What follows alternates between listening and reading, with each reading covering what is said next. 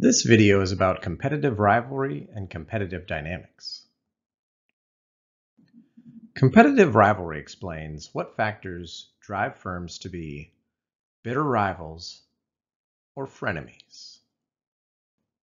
Competitors are firms operating in the same market, offering similar products and targeting similar customers. Competitive rivalry is the ongoing set of competitive actions and responses occurring between individual competitors. Competitive dynamics is the total set of actions and responses taken by all firms competing within a market. Competitor analysis is used to help a firm understand its competitors. The firm studies competitors' future objectives, current strategies, assumptions, and capabilities. With the analysis, a firm is able to better predict the competitor's behaviors when forming its competitive actions and responses. Competitive action is a strategic or tactical action the firm takes to build or defend its competitive advantages or improve its market position. Competitive response is a strategic or tactical action the firm takes to counter the effects of a competitor's competitive action. A strategic action is a market-based move that involves a significant commitment of organizational resources and is difficult to implement in reverse, such as building a new factory. A tactical action is a market-based move that's taken to fine-tune a strategy that involves fewer resources and is relatively easy to implement in reverse, such as changing prices. Now let's build a competitive rivalry model. First up, competitive analysis. Market commonality is concerned with the number of markets with which a firm and a competitor are jointly involved, and the degree of importance of the individual markets to each competitor. Firms competing against one another in several or many markets engage in multi-market competition. A firm with greater multi-market contact is less likely to initiate an attack, but more likely to respond aggressively when attacked in an effort to protect its position in one or more markets. For instance, you can see this in airline routes to various cities. If an airline expands to a new city, then that would be an attack on the existing airlines there. Similarly, restaurant chains that are operating in overlapping cities would have multi-market contact. Resource similarity is how comparable the firm's tangible and intangible resources are to a competitor in terms of both types and amounts.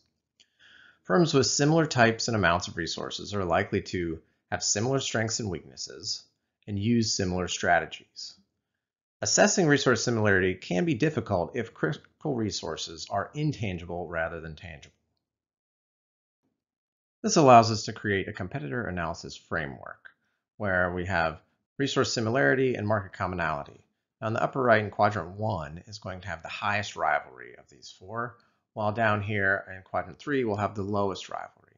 2 and 4 will be somewhere in the middle. Now we turn to drivers of competitive behavior. First of all, we have awareness. The extent to which competitors recognize the degree of their mutual independence, that is, competitive threat, that results from the market commonality and resource similarity they share with competitors. Motivation is the firm's incentive to take an action or to respond to a competitor's attack, their action, and it relates to perceived gains and losses. Finally, capability. Each firm's resources and the flexibility that those resources provides.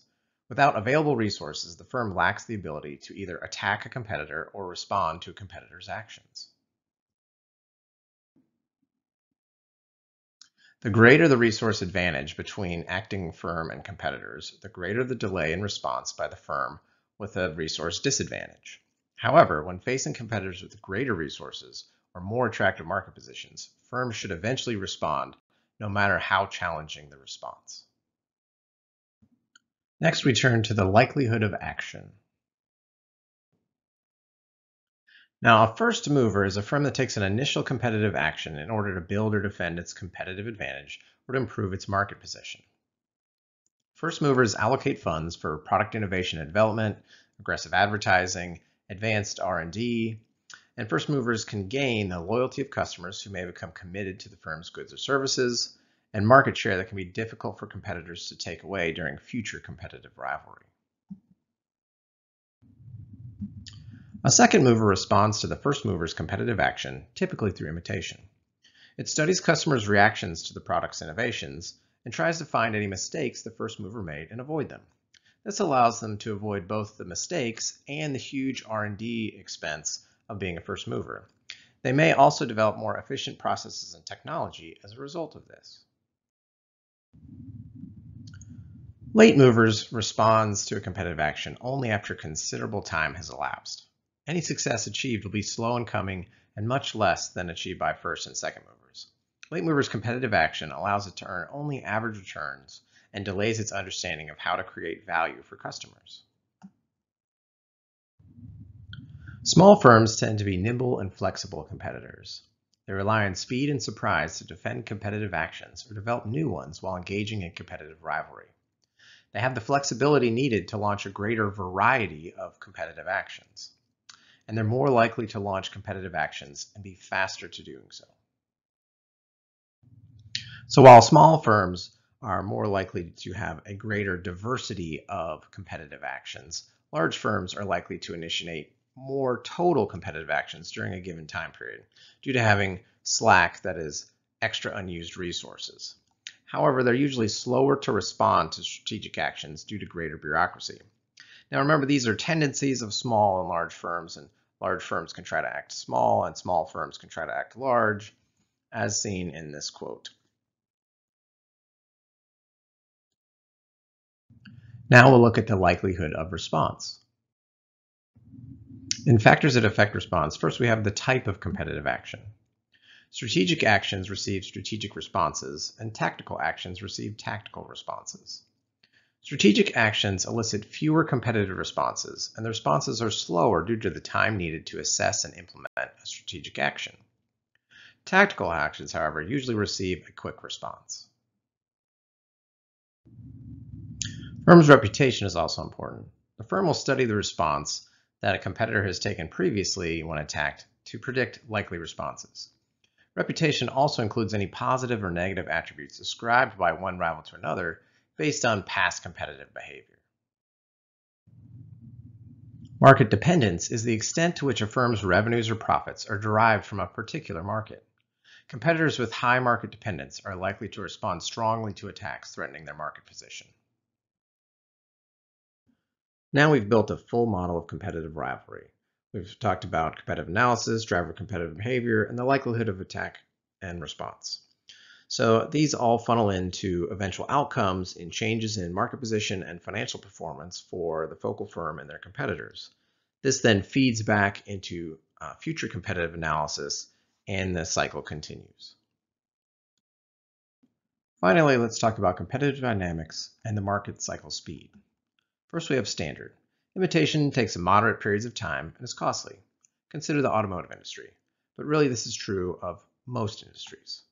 Firms seek large market shares, they gain customer loyalty through brand names, and they carefully control operations. By comparison, you have slow. Imitation takes long periods of time and is very costly. For instance, utilities.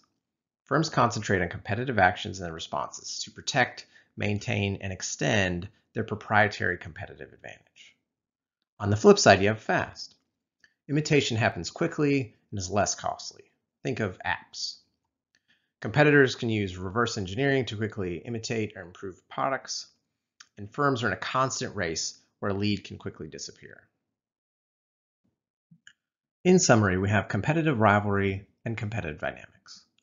Rivalry is always going to be between two firms. Even though competitive action often influences more than one firm, rivalry, as we discuss it, is always going to consider the action and response between two individual firms. This is influenced by market commonality, resource similarity, awareness, motivation, and capability of firms, and first mover incentives and firm size. Competitive dynamics is at the industry level.